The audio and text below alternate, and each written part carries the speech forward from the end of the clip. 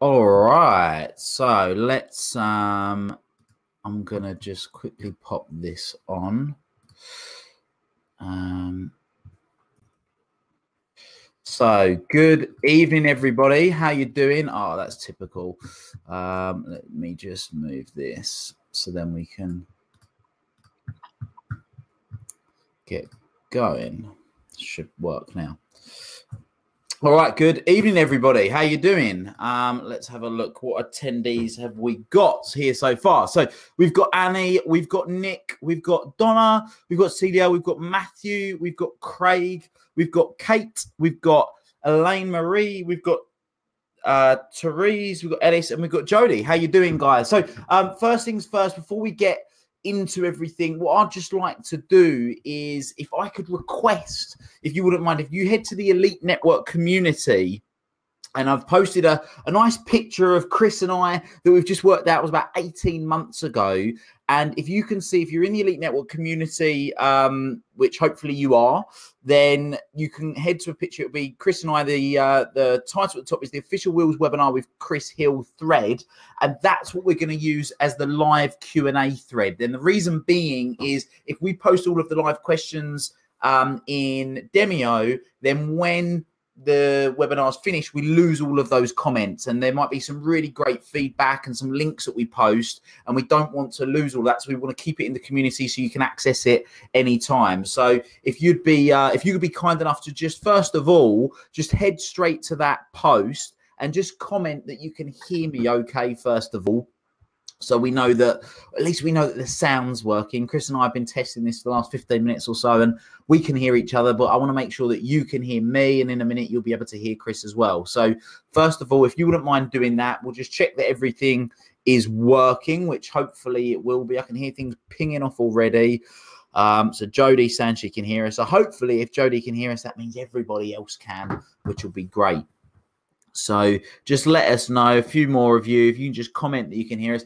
And if there is anybody by chance that has joined the webinar that isn't in the Elite Network community, then if you could just comment in the in the box on Demio, and I'll send you the link now. In fact, I'll send it anyway, just in case there is anybody, and then we can look at getting rocking and rolling. Where is, there we go, the button that I'm looking for. Wonderful, that's what I want. And we're going to share that there. So just in case there is any of you that aren't in the Elite Network community already, which I believe most of you are, then just head to that link I've just posted in Demio now so you can see exactly that. So so a few other people can hear us okay, and then we'll get cracking. So Celia can hear us, Ellis can hear us, Jody can hear us, which is all good. All right, so Craig can hear us. Fantastic. So guys, well look, I'm absolutely delighted to have my good friend Chris Hill come and speaking to us. So Chris is going to be telling us a lot more about himself in a minute, but I had the pleasure of first meeting Chris about 18 months ago when we were both on a mastermind together. We're both on a mastermind, so I had the pleasure of spending a whole day with Chris on many a month, and got to know him pretty well. And he's on to do some incredible things. From seeing Chris at the beginning of his journey to where he is now and what he's doing, it really, really, really is absolutely epic. And he's going to be telling us all about exactly that. So I guess without further ado, should I say, what I'm going to do is I'm going to introduce Chris. Hopefully you can see him okay. I'm just going to play about with this so that you can see us. So that's another thing I just want to check actually. Can you see us? Where's the, so let me just see, start sharing. This is very odd. Can you just let us know if you can see us as well, please, guys? So you can, I know you said you can hear us, but I've just realized when I've gone off a particular screen. Oh.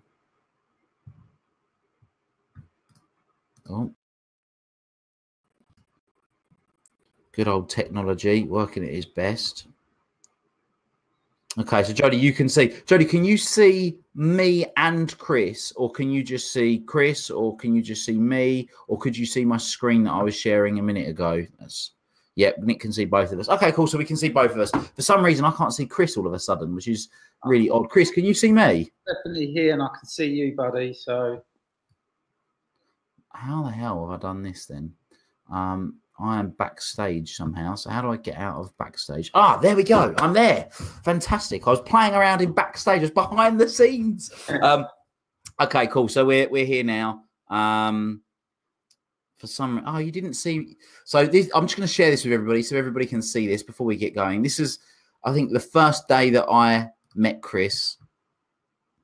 I'm not having much luck with technology. There we go. This was the day that I met Chris way back when. There he is. Both of us in grey. I think someone actually commented that day, if I remember correctly. It was Dee commented that we were both wearing grey. I don't know what she meant by that, but she was a colour artist. And apparently we were both wearing grey. We looked very grey that day. But anyway, so that's Chris and I with his book, Get Your Life Back, which I'm sure he'll be telling us more about in just a minute, guys. So I'm going to stop sharing my screen and introduce the one, the only, Chris Hill. Everybody, round of applause for Chris Hill, everybody. Woo! All right. How you doing? I'm good. Thanks for having us on, Will. Absolute pleasure. I would struggle to be quiet for that long. So let's get started. So for those that don't know too much about you, Chris, let us know. So basically, I'm an addiction expert. I think that's what my title is. But I basically help people overcome all kinds of things. So this talk is going to be about sugar, overeating, weight loss. But I help people overcome addictive substances like smoking, drinking, recreational drugs. I also help people overcome like anxiety and stress and depression. I work a lot with mental health, so I volunteer services to NHS, and I do a lot of work with the homeless. So, for the last couple of years, we've been doing some really big homeless runs where we've been distributing like rucksacks and food out to the homeless at the winter time. So, so I'm quite busy from when I first met you, Will. It was just at the beginning of my book launch. So. And yeah, that 18 months has just flown by. I said to Will, was it about a year ago? He said, no, it's like 18 months ago. So I don't know where that's gone. But I mean, since we met there, I've flown around the world. I've been over to America. I spoke at NIH, which is their National Institute for Health. I've spoke in the European Parliament campaigning about sugar addiction, and over here in our British government. So. And if you could have told me that then, Will, I probably wouldn't have believed you. But yeah, so it's been a really incredible journey. But the best thing about it is that we're changing lives. So we're changing lives of people that are suffering, be it people that are overweight, suffering with addictions, or just with mental health issues. I mean, the other day I actually got to meet Prince Charles because I was doing some work up in Halifax and he was visiting. And they actually asked me to come and meet him personally. So, and since that meeting, I've been invited to the Prince's Trust, and now we're talking about, rolling out a training program for 60,000 youngsters across the country. So it's really, really incredible journey. I think what it is, you put a purpose to your life, you put an intention out there, and just like Will, this is just exactly what you teach. And it happens, the universe or whatever you want to describe it, rearranges itself and it guides you to the goals that you're setting. I've only got a little dog, but he does bark a little bit. So. All right, fantastic. So, like I say, I've had the pleasure of seeing your journey and like I say, evolve from a whole host of different people, and I'm right saying that, was it Russell Brand? Was your book sent to Russell Brand? Yeah, I mean, since the book launch, I've met so many celebrities. I've had the pleasure of meeting Russell a few times now. I actually do some work with his dad. And you know, there's numerous celebrities that I've been introduced to. Some I've actually done work with, and yeah, it's really coming along. You know, I don't know if you can see behind me, we're running retreats now over in Hertford in Essex. Where, you know, we've got large seminars that are going on now. And you know, I've got online programs. You know, we do like one-to-one help. It's just, I don't know, like from that meeting with you 18 months ago, this was, you know, I was just running, you know, help and support groups, you know, just helping people with drink and drug problems. But since then, it's just really evolved. And, you know, my purpose now is really just to share a message, get a message sent, you know, not just in this country, but right around the world, that there is a solution. You know, whether you suffer with addictions or you don't, whether you suffer with anxiety or stress, or, you know, or like this talk is going to be around food, overeating, you know, putting weight on. How do you lose weight without, you know, depriving yourself? How do you lose weight without, you know, like everybody else is still eating cakes and biscuits and you're missing it? You know, how do you overcome that? And, you know, everything I teach is about the mind. You know, people believe, oh, you're the addiction expert, you're this, you're that. You know, technically, yeah, that's, you know, the title they've given me. But what I actually do is I teach people a model of life. I teach people, how does your mind work and how does your body work? What are these internal mechanisms that are driving us to do the things that we're doing? And once you understand these internal mechanisms, then all of a sudden you can take control of it. And that's really what I do. I give people back control of their lives to be able to make the decisions that they really want and not be punished. See, every time you make a decision that goes against what your mind and body want, then all of a sudden you get punished. You get punished with bad emotions, bad feelings, bad thoughts. And then when you're in such a low place and you've tried so hard, like using willpower, we give in. In the end, we just go, I just don't want to live like this. I don't want to live with this misery. I'd rather use or pick up and get some sort of pleasure. I know it's going to come with the bad, but I don't want to live with a total misery. You know, I don't want to live a life like that. And who does? You know, this is why we tend to go back. We diet and then we go back. We diet and then this is that yo-yo thing. But if you could actually understand what like processed sugars are, what, you know, addictive substances are, if you could actually go back into the mind and untick the boxes that said this is pleasurable, because this is the problem. Our mind is a very sophisticated, you know, computer system, really. If you know, I know it's not a computer system, but that's the mechanics of it. You know, once it wires to something, once it's programmed to something, it cannot rewire itself. It doesn't know that something that was pleasurable is now not pleasurable. Now it's causing us pain, but the mind doesn't know how to rewire itself. And that's what I do.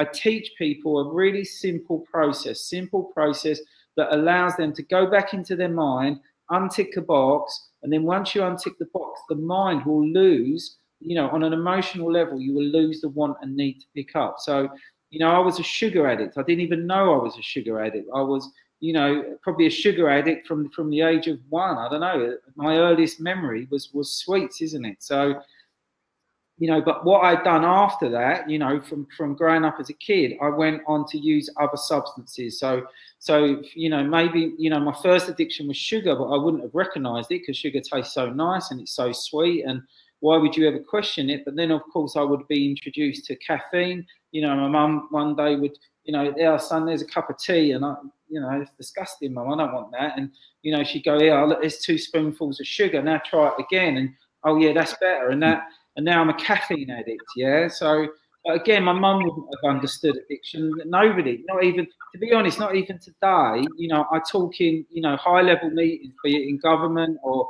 you know, other countries, and they still don't recognise sugar as an addictive substance. It's like, you know, there's the powers above, the powers be, you know, these, you know, sugar companies, food corporations, they just don't want you to understand the truth. And they've got a lot of power, you know, in governments and stuff. So when you raise the question about sugar is addictive, you know, you're quickly, you know, ushered down a bit. You know, no, we don't talk about addiction. Let's just talk about calories and stuff like that. That's how they talk. So, but, you know, but we know, everybody knows that when you start to eat a bit of chocolate, you just can't stop. When you eat that cream bun, you know, you just want another one. When you have that bit of cheesecake, you know, is it rude that I could ask for another one? You know, we understand the want and the need. We understand how powerful, you know, these foods are. And, you know, you eat a savoury dinner, a lovely savoury dinner, but you're just eating it to get through to the pudding. You know what you really want? You know, if you could have starter, main, you'd have it all. But, you know, society says, no, you know, we've got to be, you know, respectable in society. So you've got to eat normal food, but then you get your pleasure. So, and, you know, and I'm not trying to take people's pleasure away. I understand, you know, how good they taste. You know, even though I don't consume it, I still look at it and I understand how wonderful it is. But I know that once you start, you can't stop. And even when we're not consuming these sugary products, there's a want and a need. See, you know, food isn't addictive as such, but when you extract sugar and you add some chemicals and you refine it, you know, it becomes a highly addictive substance. And the food companies understand it, because that's why they put it into the products. And when they put it into the products, when you put it onto your palate, immediately what you get is a chemical release of dopamine. So there's a chemical release that makes you feel good, you know, and it's immediate, and it happens every single time you eat a bit of chocolate. It's guaranteed. So, you know, and so then food becomes our comfort. It's our friend, you know, in good times and bad times. It's always there for us. But the problem with it is it's a poison to our body. Now, our body can't tell us it's a poison because the body can't speak to us. And so what we have is an organ. It's called the pancreas, yeah? And so what the pancreas does, because we can't digest these high levels of sugar, the pancreas pumps in insulin. And, you know, the insulin comes to get hold of the sugar, but all the insulin can do to the sugar, it turns it into fat cells. And then all of a sudden, what do you do with a fat cell? Well, it starts to store it around our body, you know, and then all of a sudden we start to put weight on. And you know, we can't work it out. We're eating healthy diets, but yeah, we have a little bit of sugar. But what we don't understand is the sugar turns into fat. See, you know, we've been lied to for you know, probably 40 years or something, that, you know, whoever came out with it, they said fat is bad and sugar is good. You know, let's take all the fat out of the food and let's replace it with the sugar, yeah, because we don't want anyone to get ill. But, you know, where people made that decision, the exact opposite has happened.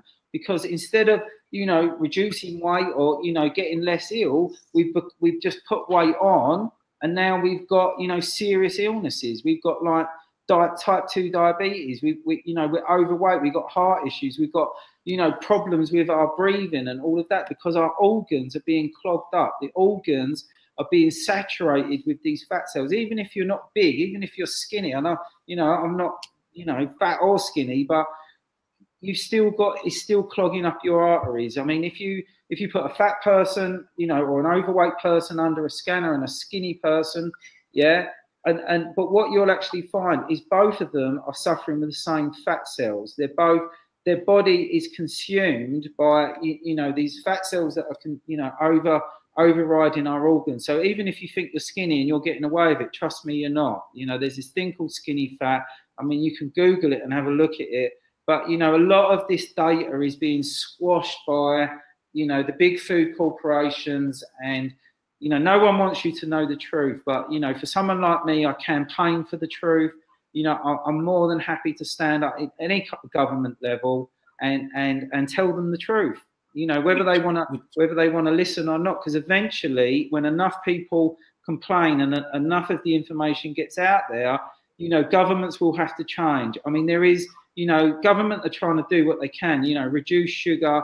I mean, I think they've got like a 20-year campaign to reduce something like 30% of sugar in food. Well, 20 years, how many people have got to suffer for the next 20 years? And 30% reduction in the food we consume is going to make no difference, because, you know, addiction is addiction, whether it's 30% less or 50% less. It could be 80% less. See, you know, you can get that chocolate now that's 80%, you know, cocoa or whatever, you know, but 20% of it has still got that highly addictive substance. So, you know, it's you know, even if you just consume small amounts of sugar, you've still got what we call this constant hunger. So even when you eat, you know, savory food. We tend to overeat because we're not filling the hunger that is for processed sugars. Now, processed sugars, just like nicotine or caffeine or alcohol, these are what we call additional hungers. Now, savory food, normal food, just doesn't feed that hunger. You know, the only thing that will feed a caffeine hunger is caffeine itself. The only thing that will feed a nicotine hunger is nicotine. You know, and processed sugar, you know, believe it or not, sits as an additional hunger. So savory food doesn't even fit it. And so this is what happens. We're tending to overeat. We're overeating with normal, you know, someone says, well, I can't stop eating pasta. Well, what do you think happens with pasta when it goes into our body? It turns into sugar. It's like, you know, all of these white breads and white pastas and white rice and stuff, you know, and trust me, I still consume it. I don't stay away from all foods. You know, I'm not this,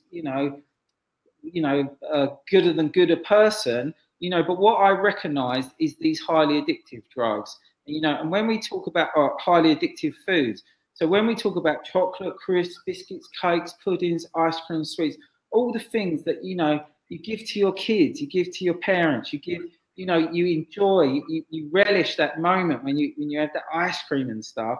But what you got to realize is as good as it tastes and as wonderful as it makes you feel, we're actually poisoning our body. Now, and again, I'm not trying to get everyone to stop consuming these products. Listen, if you don't have a problem with it, if you're not overweight, if you're not too concerned about your health, you know, and you're just getting the pleasure from it, then just keep consuming it. You know, absolutely. You know, I've got a 10-year-old boy. Do I stop him having ice cream? Absolutely not. You know, if he wants to, when he's a bit older, make a decision that, you know, Dad, you know what, I understand about this sugar. I'm going to make a decision not to consume it. Well, then that would be his choice. But so I'm not, you know, one of them party, you know, sucking all the, you know, the good out of everything. You know, I want people to enjoy themselves. I want people, you know, to you know, life is very short. You know, if you understand, you know, my story, life is very short, and you need to make the very best of it, that what we've got.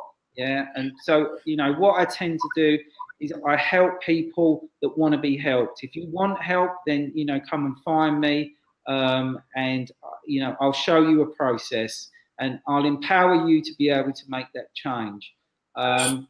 Sorry, Will, you're going to ask me a question. I was going to ask a couple of questions. You can tell what's happening there. I've got a bit of an echo. Hopefully that's You sound all right this side, I think. Sorry about my cup as well. Just a subtle plug. Yeah. For some reason, on my side, it's started giving me an echo, but we'll try and work through it anyway. So, a few things that you mentioned there, and we're going to go into them in a minute anyway. So, but the first thing that I'm going to start with is, what is an addiction?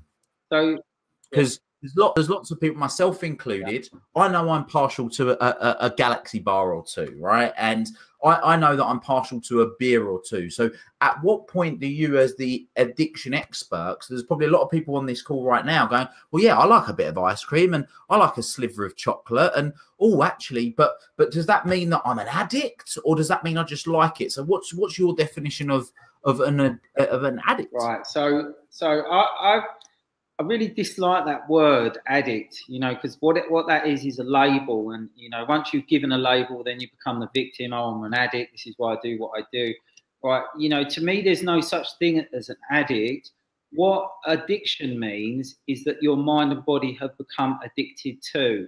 Now that could be a substance, that could even be an activity. When you actually think about that word addiction, we are all addicted to something. So, but it doesn't have to be a substance. You can be addicted to your job. You can be addicted to your kids, your wife, your car, you know, your stamp collection, your, I don't know, you know, climbing trees. I don't know. Whatever you do in life, once you get pleasure from something, you know, this mind, it's very, very sophisticated mind. Once you know, experience something that makes you feel good, your mind would tick a box. And once the mind ticks a box, you know, technically it has become an addiction, because what addiction means is you've created a want and a need to do that activity.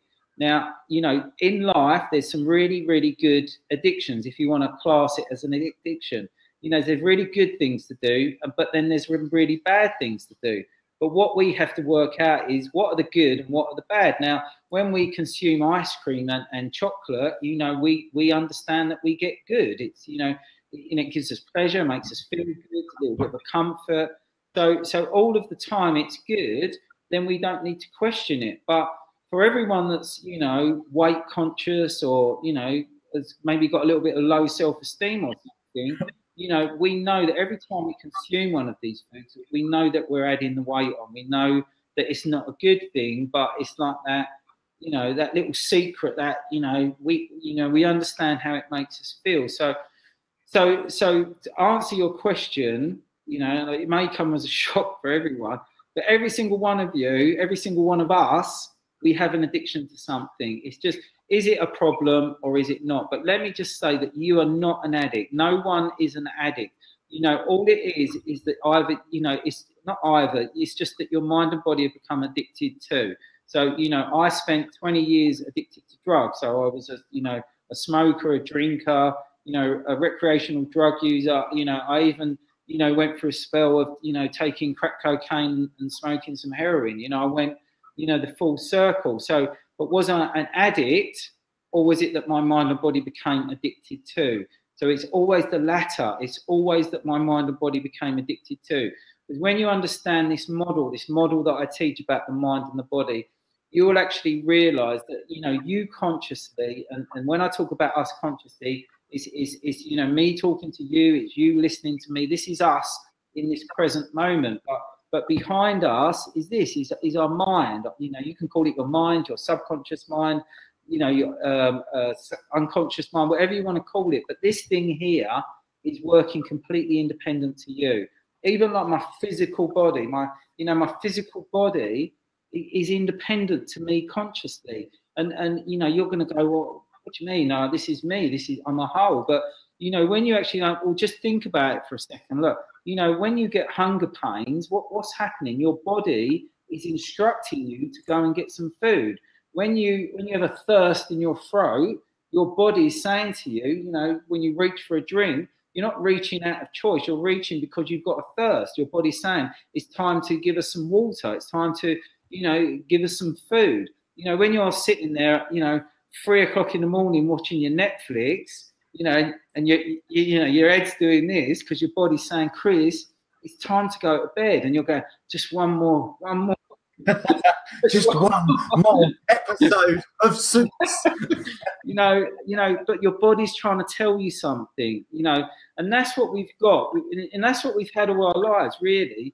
We've had a mind and a body that have been trying to guide us, trying to instruct us. You know, your mind and body are a safety mechanism. You know, it's there to keep you alive. You know, every single one of us is breathing, okay? But none of us are controlling our breathing. You know, even down to, you know, my breathing, you know, my mind controls it. Yes, I can hold my breath. Look, you know, but in 60 seconds or 30 seconds, my mind and body are going to force me to breathe. Is it? I haven't even got a choice to stop breathing. I can hold my breath, but that's it. See, you know, consciously, we don't actually control a lot of things other than that we're the decision maker. You know, we are the person that experiences life, and we make decisions. That's our role as the conscious self. But everything else that's going on is happening behind us, you know, backstage, if you like, behind the scenes, you know, and that's what we need to understand. If you want to crack this code of life, if you want to overcome some sort of trauma in your life, it could even be a past experience, then you need to come into here. You need to, you know, go to your mind as if it's someone or something, and then you have to ask for change, you know. And I know that sounds really strange, and you know, and someone says, well, what do you mean by that? And I say, well, you need to talk to yourself. And what, you want me to talk to myself? And I say, yeah, do you want to get better? Then yeah, you're going to have to talk to yourself. And you know, and that surprises people really. But when you start to understand it and you understand the mechanisms that are going on behind us, you will realize that self-talk is a very, very powerful tool. And if you want to take control of this, your mind, just like you've got control of everything else in your life, but, you know, be it that bar of chocolate or that ice cream or that temptation that you just can't say no for, then there is a way to change it. But it comes with using self-talk techniques and doing a little bit of reprogramming the mind, and you will be able to get your freedom. But, when you take up something like this, I just need to make this clear. You can't mess around with the mind. If you're going to stop something, and that's really what it comes down to, are you going to continue or are you going to stop? Because if you want to most people say to me, can I just be like I was, just have a few ice creams and not consume it on a daily basis? Can I just have it on my birthday or something? And, as much as I want to say yes, unfortunately the answer is no. See, if something has become a problem, you recognize it as a problem now, it will always be a problem. And these problems don't get better. They can only get worse. Like your consumption now can only increase. The consumption of what be it chocolate or, it can only increase. And then your will becomes less, that willpower, whatever you think, we become weak, don't we? We believe that we're weak, but, trust me, you're not weak. Every single one of you is very, very strong-willed, but you have to understand it. You have to understand the mechanisms to be able to take control. But again, this is what we teach in this model, this very, very simple model. But once you understand it, you won't need me anymore. I just deliver the information. Once you've got these tools, then you'll use them. But the good thing is you're going to use them in other parts of your life. Because if you think about the mind, it's a very procrastinating mind. It's a very negative mind. It's like, I always call it like an over worried mother that sits there going, oh, don't touch that, don't do this, oh no, don't take them risks. That's how the mind is. So you have to understand, how do I overcome that? How do I overcome the procrastination? How do I overcome the fear and really make a change in my life? And and that's what we do. We do it on a daily basis now. We do, we run groups every single week. Like I say, we run these seminars, retreats. Every single person that comes to us gets a life change. And when we went to America, we took over 100 testimonials with us to America. Just dumped on that. I said, listen, just, there's something real happening here. And, it's not pharmaceutical led, and people are having massive life changes. We need to take this program up. We need to, do some investigation. I mean, this is what happened. I mean, when I went to America, they said, this is fantastic, but you said that, we need data. We only work by data. We need all of these, pie graphs and all of that. We need, hundreds of thousands of people, and so they said, listen, just go back to your NHS and start the program in there, and then come back and see us, and then we'll deliver the funding. And that's exactly what I've done. I came back to NHS, I delivered the model. It's been a little bit of a roller coaster with, who are you? And, how can you just, have come across this thing that says that you can help people. But, we've actually, got an agreement now with Oxley's NHS Trust. It's a massive trust, covers the whole of Greenwich, Bexley and Bromley. And we're about to test the model. So it's really fantastic news. And what it means is we're going to help so many people. So many people are going to get access to this information, and they're going to start to change, just not like, it's not just losing weight. We talk about losing weight, overeating, but the people that are in our mental health wards are suffering with anorexia, bulimia, serious mental health issues. You think about the suicide rate in young people because they can't lose weight, because they got, serious food disorders and stuff like that.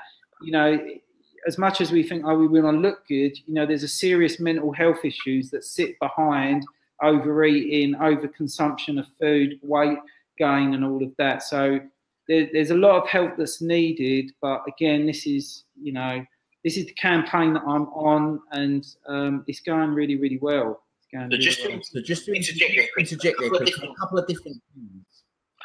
First of all, you just said, well, who are you? Like they said, well, who are you just to turn up and give us this information? For those of you that don't know, just very quickly, would you mind just sharing your story with regards to your brother and that side of things? Because obviously it's something, it's very evident, even from speaking to you tonight, you're massively passionate about this. Yeah. So it'd be good for other people to understand why you're doing what you're doing, the reason behind it. And I've got a couple of other questions for you. I mean, the whole reason I'm doing this, and this wasn't what I was set out to do. It wasn't, I've always, when I left school, I didn't, I left with no real exams. I just messed about at school, didn't really want to be there. I went into the body repair, like garage environment. I took up a trade, learned how to spray cars. But that growing up and was filled with addictions. I was smoking from the age of 7, drinking by the age of 10. It's the time I hit secondary school, we was, smoking weed, using solvents. When I left school, that was that era, that 1989, when, there was the speed, the acid, the ecstasy. And of course, after that comes cocaine, and it's so relevant in our society. You could walk into any pub, throughout the country and find cocaine. You always know the person that's got it because they're either their jaw's going a bit funny, or they're on a fruit machine or something. So we, I was introduced very early, like 16 years old. I was taking ecstasy, using cocaine very, very early on. And the other thing is, you get sucked into that almost criminality. You get sucked into that gang culture, the football culture. And it can lead you to some really, really dangerous places. And that was my life. And I always knew, as much as I was having a good time, there was always this dark side to it. Be it the money, be it the violence, be it, all of the criminal activities that were going on around me. And I always knew I needed to get out. It was just, but how do you get out? Because when you've got addictions, you're almost, everywhere you look, it's almost like you've got blinkers on. It's the same people, it's the same places. It's very hard to see a way out when you're in the midst of it. So, but I took that chance, I took that opportunity, and I went in search of the answers. So, when I was ended up using crack and that, I was like, I've got to get out of this. I was, in crack dens with, people I never used needles, but I'm sitting around with needles around me and stuff. I think, what am I doing here? This is just, but because I was, the addiction, it's very, very difficult to get out. But I made a decision. I want to get out, and I went on that journey. And first port of call, went to the doctors. Give me some tablets. Did it work? It didn't work with me. I went to some addiction groups. I went to get some counselling. I tried the hypnosis, done some hypnosis stuff. I was even at one point paying this guy in Harley Street £500 a time for him to cure me. He was the #1 addiction expert in this country, but still couldn't fix me. So in the end, I had to take things into my own hands. And throughout all of that, that was over like a space of like 2 or 3 years, just trying to get myself out. I actually learned this thing about the mind. I was understanding this mind, this body. And it was like a light bulb moment, realization one day that, look, my problem doesn't exist out here. It doesn't even exist with these substances. My problem is coming from behind me. It's coming from a want and a need. It's coming from an emotion, because there's me consciously saying I don't want to do it, but my mind and body were forcing me to do it. And when you start using things like, crack cocaine, you will understand that the mind and body become very aggressive.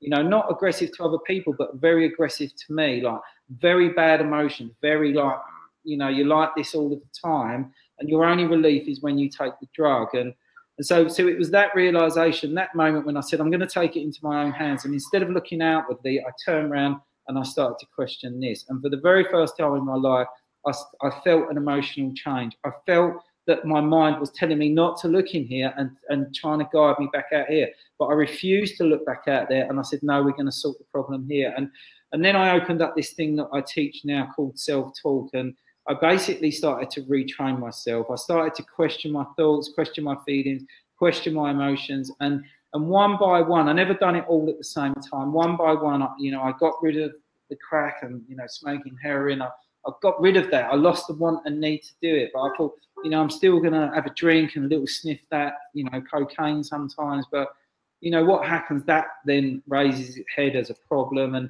I let go of the cocaine. I thought, I'm not going to stop drinking because I'm a geezer. I'm not going to sit in a pub with a sparkling mineral, or am I? So, but I hung on for alcohol for so long, probably a good year. But, you know, unfortunately, I could never handle my drink, and you end up like that youngster again, you know, an adult in a pub falling about drunk, because we all know cocaine is that wonder drug that sobers you up. And so I became a drunk for a year, and then in the end, I thought, I just don't want to live like this anymore. And you know, so I ended up getting rid of alcohol. I ended up, you know, I went for the caffeine, and then after all those things, I actually realised I had a sugar addiction. And you know, it was the last thing. You know, and I love cakes. You know, from my earliest memory. You know, I grew up on Mr. Kipling cakes, and you know, jam roly poly, and you know, if you think back to school dinners, I could never remember a school dinner, but I could tell you what the puddings were, because it was just the best moment, wasn't it? You know, school dinners with, you know, jam roly poly or apple crumble, or you know, just amazing things. But I realised that I had a food addiction, and when I got rid of all these substances, all I could do was consume this food. I just wanted to. I was visiting 2 or 3 bakers a day. I was eating cakes and no one actually knew that I was eating them, because I was ashamed about how many cakes I was eating. And, you know, in the end, I'm sneaking around as an adult, consuming food, feeling, you know, bad about myself, embarrassed, but I couldn't stop. And so in the end, you know, even though it tasted so wonderful and, you know, I grew up on these things, I actually just said, you know what, I just don't want any addictive substance in my life. And I made a decision, but, you know, don't get me wrong, I still consume food that has some sort of sugars in it. It's very difficult to escape 100%. But I got rid of everything that was non-essential. I said to myself, what are the non-essential foods? It's the chocolate, the crisps, the biscuits, the cokes, the puddings, the ice cream, sweets. Thank you very much. They taste amazing, but I don't want them in my life now. What I do is I feed my body with nutrition, but I don't eat for pleasure. And when I mean pleasure, I mean I'm not eating to get that chemical release. I now consume food for taste and nourishment, and that I get my nutrition. Now, that was, you know, almost like 11 years ago, but unfortunately, this was almost 4 years ago now. I actually lost my brother to a drug overdose, and I was with him that night. We was at a reunion, a club reunion. It was 25 years since we'd gone clubbing in 1989. And he made a decision to take some tablets that night. He hadn't taken tablets in many, many years. I said to him, what's the point? There's no point. But he said, no, I'm going to do it. I'll be all right. And unfortunately, you know, there's a longer story to this, but unfortunately, after 25 years of abusing your body with drink and drugs, his body just basically rejected the drug, and it basically poisoned his blood. It shut down his system, his organs. And yeah, he just died. He just died that night. So, and you know, and it was a terrible, terrible time. And you know, and it took a while. You know, I don't know. I still feel the pain today. I still cry today. But it was the realization that I can't stand by. Not where I'd escaped from these substances. You know, being, you know, through the traumas and everything that I'd gone through. I realised that what my purpose was, and I knew what I had to do, and I had to go and share the story. So I wrote the book that you showed then, and then I opened up some help and support workshops. And ever since, I've been on a mission really to just help people that are struggling, help people understand these mechanisms that happen inside of us, to teach you a method that you don't have to sit and suffer. If you've got an issue, a problem, I'm going to show you how, and that's what I've been doing. And we've had hundreds of people through my workshops. We've had thousands of people, you know, download my books and my plans. And as I say, this is just the beginning. You know, 18 months ago it was the beginning of this journey. And you know, my goal is to help, you know, over 1 million people, you know, break free from addiction, and that's what I'm doing. And then you start doing a job at it. I know there's questions. I just attend these questions, and then we're going to come back to something else I want to ask you, Chris. So Ellis has said, interesting. Do you eat sugar at all now then, Chris? Yeah. So I don't have those foods, but, you know, in all of the food and drink that we consume, there's something like about 80% of it contains some sort of processed sugar. And so it's very, very difficult to escape it 100%. But the way that I do it is I only eat food that's going to give me some nutritional value. If it's not going to give me nutritional value, I just don't eat it. You know, if we talk about drinks, I only drink like a herbal tea. I drink sparkling water with ice and like freshly squeezed lemon in it when I go out clubbing and pubs. But I don't drink sugary drinks. You know, I don't have caffeine. But as far as the food, then I definitely don't have any kind of chocolate. Well, 100% chocolate. You know, some people consume it. So, but I just don't have chocolate, crisps, biscuits, cakes, puddings, ice cream, sweets. Now, there's alternatives that you can get now. You know, there's these sweeteners like stevia, and there's a lot of bad press around some of it. But again, you know, I've tested food with stevia and other sweeteners, and basically you don't get a chemical release of dopamine when you consume them. So you get the taste, the sweetness, but there's no chemical release of pleasure. So when they put sweetener in, it's not an addictive substance like processed sugar. But I'm not telling anyone to go and swap. What I'm saying, you know, what my advice to people is, let's go on to as much as a natural food diet as you can. Get the nutrition, because remember, what you're doing is you're fueling a vehicle. Your body is a machine, it's a vehicle. And what your body needs is nutrients to create energy. The more energy you have, the more you will be able to enjoy life. And that's what this is about. Consume food for nutrition, create the energy, create the happiness, the internal joy. You know, when you haven't got addictive substances in you, your body is in a calm. You know, when we've got addictive substances, your body's like this. It's like, it's almost that trauma that's going on, and it's only calmed by you consuming these foods. But, you know, we understand that foods only last for a short while, and then we're back to, you know, that trauma again. So it's a matter of, you know, creating that inner happiness, that inner joy, you know, and once you create inner happiness and inner joy, it then spreads to the outside, and you know, it has an immense change in your life for the good. So Jodie's asked, which is maybe the opposite. Well, interesting is the opposite side of what could happen when you cut something out. So she said in the past she's been obsessed with health, cutting out sugar and processed foods to the point that it created paranoia and anxiety around having the tiny little bit here or the tiny little bit about there.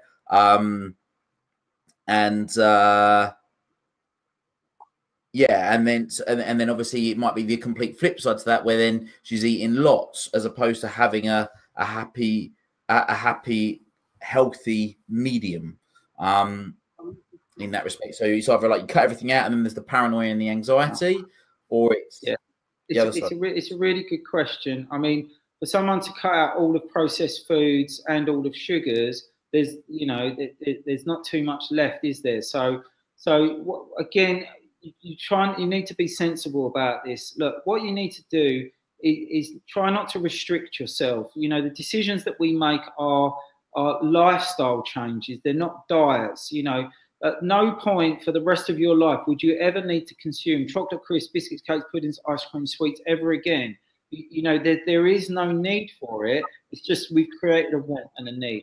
But see, what most people do is they use what we call the willpower method. Okay, so they try to will themselves away from what the mind and body are wanting. And that alone, if you're using willpower, causes trauma. It causes anxiety. It causes that feeling of a void, something missing, like a loss. Okay, and no one wants to feel a loss. If you start to feel a loss, it means something's going wrong. See, I don't use willpower. The method that I use is a reprogramming. See, once you reprogram the mind, once the mind is attuned to what it is that you want, then you lose the want and need. There's no trauma. There's no anxiety around this, but you have to use this program. And, you know, I'm not saying there's not other programs out there, but this is the only one I know that gives you the detachment, that you get a physical detachment. So you can see the food, you know, you can remember what it looked like, but there's no emotional, you know, that pull towards it. If you've got no emotion around it, then you don't need to pick it up. And that's not a trauma. That is what you call freedom. And if you can get your freedom around some of these addictive foods, then brilliant. Yeah, yes, I still consume some sort of processed food sometimes, but, you know, generally, you know, I eat a natural food diet as much as I can. And by that, I mean, you know, fresh vegetables, you know, potatoes, meats, you know, fish, all of these things, are very, very good for us. Yeah. Although saying that, I don't actually, you know, I'm a pescatarian, I think they call it. So I eat fish, but I don't eat meat. But again, that's just my personal choice.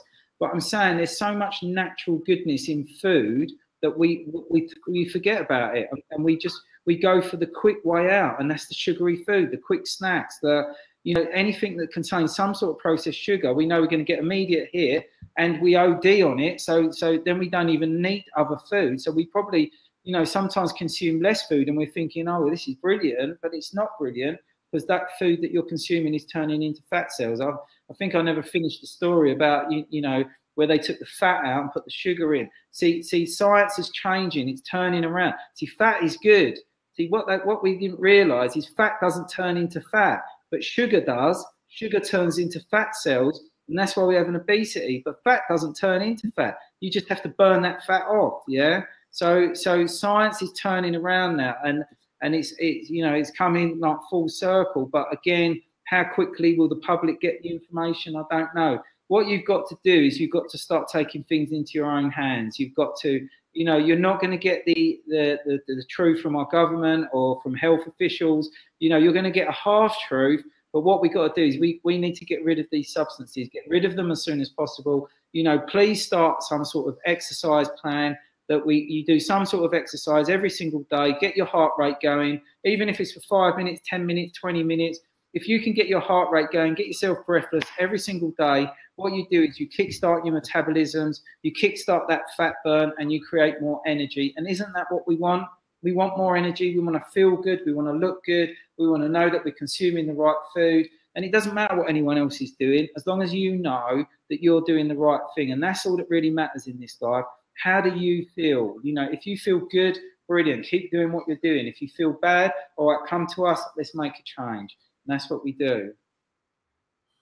So one other question we had so far, which is from Kate, and I don't. She said, you may have said this, but I don't think we have. Is, do you work with children or campaign for healthy choices around them based on understanding your model? So she mentioned one of the things that is really important is teaching this message to youngsters, young people, about their food choices. Like, for example, one of the things she gets frustrated with is school dinners, and like she said that she got a letter home from her children's school saying they're serving a nuggets and chips and ice cream as a treat, and she was saying sort of her views on sort of teaching children this. So she was just interested to know, is your model being taught to children? Really, basically? Really good. So quick answer to that, no, it isn't. Reason it isn't is because, be it at government level and that, it's still not recognised as an addictive substance. So they're still not recognising it as being harmful to kids. To be honest, sugar is the only addictive substance that is by law allowed to be advertised directly to our kids. So we've got addictive substance being actively advertised to our kids. So, you know, and that's coming from government level. You know, a few months ago, we actually got in touch with the Jamie Oliver Foundation, you know, the one that doing the sugar campaigns in schools and everything. And we said, look, we'd love to join your campaign, talk about the addictive substances and stuff. And we did get like a little bit of a firm letter back saying, you know, we don't support the addictive argument. We just want to help with the reduction. And that's really pretty much what's coming out of government, and even in America, it's still not really. It is being recognised, but it's not really making any difference. You know, the government plan is a 20-year reduction in sugar. You know, as much as you want to fight against the schools and the teachers and stuff, what you're probably going to be fighting a losing battle. I mean, please do the campaign. Our job is really for the education. Let's educate yourself first, you know, around, you know, sugar. You know, just look it up on the internet. There's so many different articles and that now. You know, I was just part of a sugar summit with, you know, around 25 of the world experts in sugar addiction.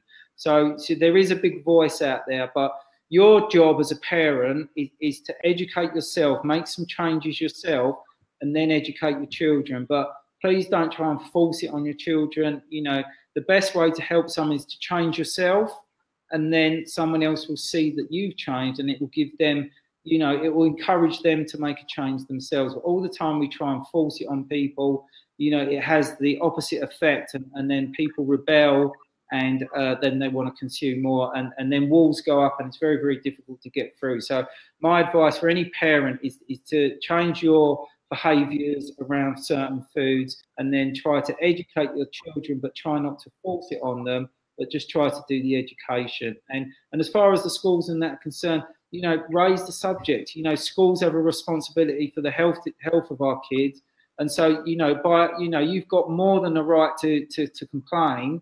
But if you're only the one voice, then I don't know, you would need to just get a few parents together and maybe have a discussion one day. But it is happening. The world is changing. Okay, just like it changed for nicotine and smoking, the world is changing around sugar. It's just, you know, it will just take a bit of time. But for now, let's, you know, get you changed, and then we move on from there.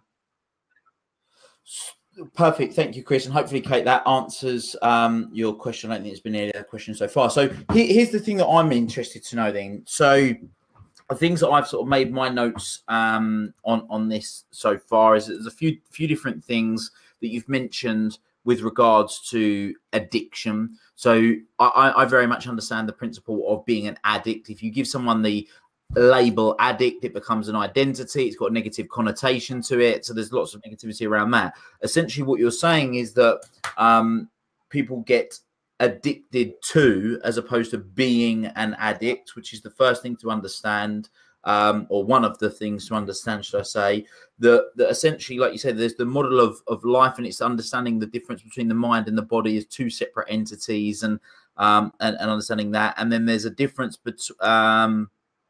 between this process. So you mentioned this process of sort of unticking a box and rewiring or unwiring yourself from having this addiction to want to get this dopamine hit from taking a substance, whether that substance is sugar, caffeine, alcohol, recreational drug, cocaine, you name it, whatever it is. So it's a process of unticking. So, and one of the things that you mentioned was self-talk. So I understand the power of language, and you talk about this process. So if there's people that are watching this right now and they're going, well, do you know what? Actually, yeah, you're right. I have that bit of chocolate, or whatever the substance may be for them. And then I want that little bit more, and that little bit more. And I have those cravings where I just can't stop. And it's like, I do whatever it takes, knowing that I'm going to feel negative towards it afterwards. What is the process to people? What is the things that they need to be doing? I appreciate in maybe sort of 5 minutes. It's not going to be the process of what you do in your whole workshop, but what is essentially the process of what happens? The quickest way to understand this, and you know, even though we do paid seminars and retreats and everything, all of the information I teach is free. It's free for everybody. So if you go onto my website, beatmyaddictions.com, you will actually see that there's a free 7-day addiction plan. And if you download that plan, that is all of the information that you're going to need. It's the full process of how do you understand the mind and the body? How do you reprogram it? How do you make some decisions? I talk a lot about withdrawal. So once you make a decision, there has to be a physical withdrawal that you have to go through. But it's all about coming out of your comfort zone. It's about experiencing something new, something that's going to make you a bit nervous, something that's going to, you know, be a bit on edge.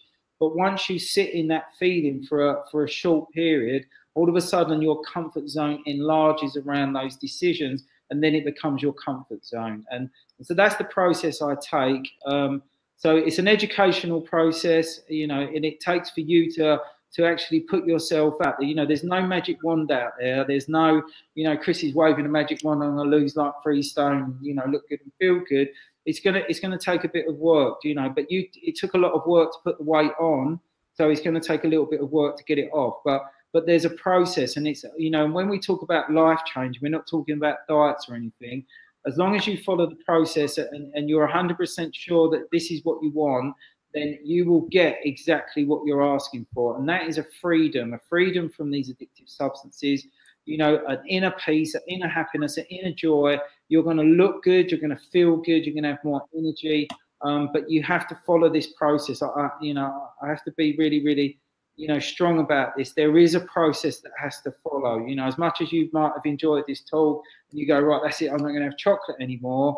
You know, you'd still basically be using a willpower method. And I don't want this to be a struggle. You know, I'm not saying it's a walk in the park, but I want this to be as easy as possible. Now, I know Will's going to ask me about this, but I'm just going to tell you, look, on this weekend, okay, we put these events on every 6 months.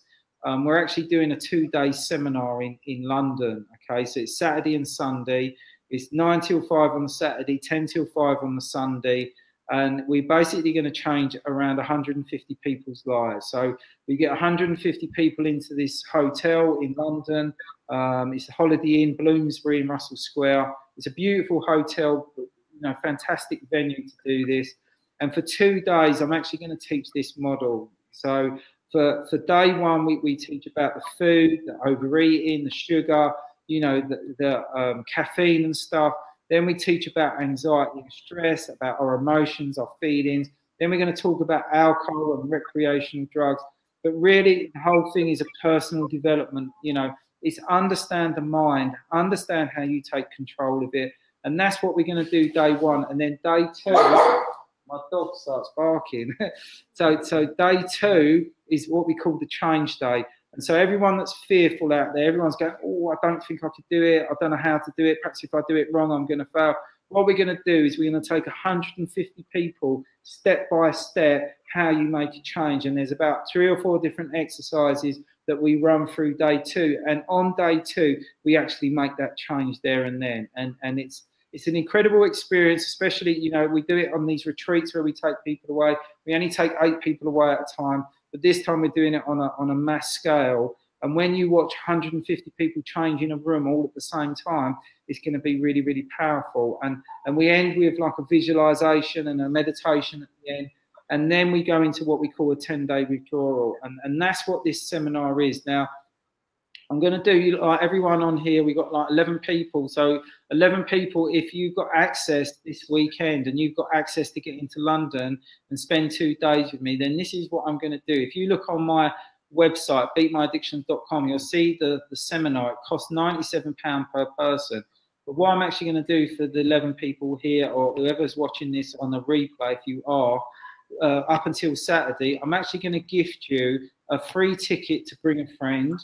And I'm also going to gift you, I've got an online course, which is £97 plus the VAT. It's about 116 quid. You can check it out on my website. I'm actually going to give you that free because that will be your backup. That will be your guide when you come out of this withdrawal. And you get that online course for life. It's my whole life's teachings all in one place.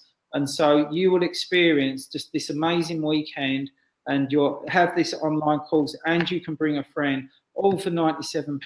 It's an absolute steal. And when you actually think about it, when you actually make a life change, something that changes, gives you that feeling of happiness and joy, well, that is absolutely priceless, isn't it? So I'd love for you to come. If you're still unsure, then talk to Will. You know, come on. You can email me at chris@beatmyaddictions.com. But as I say, we only put these on every 6 months. Other than that, I'm just touring the country or touring the world, as Will knows, just spreading my message. But I'd really love to see any of you. And if it's not you, then, you know, please invite a friend or a family. I will gift you, if it's come through this webinar, then I'll gift you or your friend or a family member the same deal. But as I say, this thing starts on Saturday, so you haven't got long to decide. But in a way, it's probably better that way, because the more that you think about it, the more the mind will create procrastination and fear, and then you probably won't make the change anyway, because that's how this life is working at the minute. The mind is controlling us, the body is controlling us, and the mind doesn't want you to stop eating chocolate or sweets or ice cream. Your mind wants you to keep consuming it until, you know, unfortunately we might get one of them terrible health problems, and then maybe it's too late. So look, listen, you know, that's why I'm here. I'm here to help, and thank you for Will for allowing me to share with your amazing crowd, because what you do, Will, is inspirational as well. And, you know, I've come to your talks and I've seen the way that you help other people, and, you know, and I'm always happy to share you as a public speaker, as a mentor, you know, as a coach. So well done for what you're doing, because you're inspiring people up and down the country as well. So it's brilliant. That's why we connected. Yeah, 100%, 100%. No, thank you. Very, very kind words. So, very, very grateful for you for the people that are watching this, and then no doubt there'll be the people that are in Willpower that will come back and watch this at a later date. So, is there a link specifically they need to get that special? Just beatmyaddictions.com. Once you purchase a ticket, then just contact me, chris@beatmyaddictions.com, and I will send you all the links to the online courses, the links to bring a friend, and I'll give you all of the information that you need for this weekend. Okay, cool. So in summary then, so again, thank you very much. And in terms of the thing, so what I've done is I posted Chris's website, and I posted the link to his 7-day Beat My Addictions program, the PDF, which is free to download. I've read through it myself before, and there's loads of value there. So I highly recommend it. If you're one of those people, get on that link. I've posted it in the community already, so you've got the ability to go through that and learn more about that. And obviously, if you are interested, then by all means, come to Chris' event. So just to be clear, Chris, so for the people that are watching this, these 12 people that are watching this right now, and the people that are coming back and watching this that are watching it that are in Willpower, what is it that they get, just to be clear? So if you purchase a ticket for this weekend seminar, which is £97, I'm going to gift you an extra ticket completely free, so you can bring a friend, bring a family member. But I'm also going to gift you my online course, which, you know, in itself is more than the ticket to the event. Okay, the prices are all there on my website. So it's £97 plus the VAT for that, but I'm going to gift you that free. So you're not even going to pay any VAT. All you're going to pay is £97 on the dot for a 2-day seminar, which is going to change, you know, your perspective on whatever it is that you wanted to change. I'm going to help you make that life change. You're going to help a friend make that change, and you're going to have the stability of a lifelong online course that will be your backup for forevermore. So it's a really, really good deal. You know, if you consider, you know, the creation of happiness inside of you is priceless. What price do you put on your happiness? You know, is it less than £97? You know, so you don't even need to question it, really. Look, I know when someone pays money, you have to put your faith in something. You know, you probably only see me for the first time, but you know, sometimes you just have to put a bit of faith in something. You know, even though you might have a bit of anxiety, just put the anxiety to the side and say, do you know what? I ain't got anything to lose. I've been suffering for a few years now. Why don't I give it a go? At £97, is it worth the risk? I think so. Let's just take a little trip into London for a couple of days and see what this guy's all about. And, you know, and if you do get that life change, it'll be the best £97 you'll ever spend. And the good thing is, once you learn this model, you're going to teach it to someone else. Yeah. And how would that feel that you had a hand in changing someone else's life, changed their road, which might have been taken down a really bad place, and you set them on a path of happiness and joy. And every single one of us, it doesn't matter who you are, whether you're rich, whether you're poor, you know, black or white, it makes no difference. Addiction affects every single one of us. We all know someone in our circle of family or friends, someone that is suffering. You know, even Will, you know, has been, you know, passed some people over to me and just said, look, you know, you need to come and speak to my mate Chris, because, you know, as much as I'm a coach and that, you know, I don't do this addiction stuff, and he's the expert. And, you know, we've really, really changed a lot of people's lives. And just don't think that your case isn't good enough. Don't ever think that you're not, I'm not as bad as that. You treat, you know, the people that are worse, I'll be all right. No, this is your life, and it's time to change. It's time to make the difference. Only you can make the difference. If you're waiting for something to come along and you just jump on it, and you know, you're going to be waiting forever. It's time to make that change now. As much as on an emotional level, you're never going to be ready for change. But this is why you have to just, you know, you have to just go, I accept the way I feel. Boom, I'm just going to do it. Because once you buy a ticket, guess what can't stop you anymore? Your mind cannot stop you from going. But all the time you haven't got a ticket, the mind can work its magic. It can work its power, and it can just say, You know, we don't need that. You don't need that. You're fine. We haven't got a problem. Let's just get back down the pub. Let's get to that baker's. Let's consume that food. You know, and that's how powerful the mind is. And I will show you over this weekend, you're actually going to come face to face with your actual mind for the very first time in your life. And it's a very powerful experience. And when it happens, then from that moment on, you're always going to know this secret. If it is a secret, you know, no one ever told me. I never, you know, I had to work it out for myself. But now I'm sharing this model. I'm sharing this realization that there's something else going on. This mind is working independently. The body is working independently. And that is what's been guiding us all our lives. But we consciously, we know the difference between what's right and wrong. And it's time to take back that control. And that's what I'm doing. I'm giving back control. I want you to have the control. And even if it's not you on this, in this webinar, then I'll gift this to your friend or family, as long as they say, my friend was on Will's webinar, can you do that deal that you said I'd give to my friend? And I will honor that deal. You've only got a few days, but we're Wednesday, Thursday, Friday, just 3 days, and then that's it. But then we're off and running, and if you're there, brilliant. If not, then, you know, come and find me again in 6 months or something, or just, you know, go onto one of my programs online, and you know, you can do this. Every single one of you's got the power to do this. If you're still walking and you're still talking, then you can do this, I promise. Cool. All right. Thank you very much. We need to get wrapping up there. That's great. If anybody does have any other questions, post them in the Elite Network community, and either myself or Chris can be answering them. But I hope you guys have found that of value. Again, remember to download his 7-day program. It's completely free. Obviously, if you are interested in going along to the event this weekend, then by all means head to the website and find out more about it there. So I just want to say a huge thank you to Chris, and thanks for coming online and sharing what you shared with us this evening. That's fantastic. And I look forward to seeing all of you guys that are watching this, wherever you're watching, very soon. So thanks very much, guys. See you soon. Until next time, make it happen.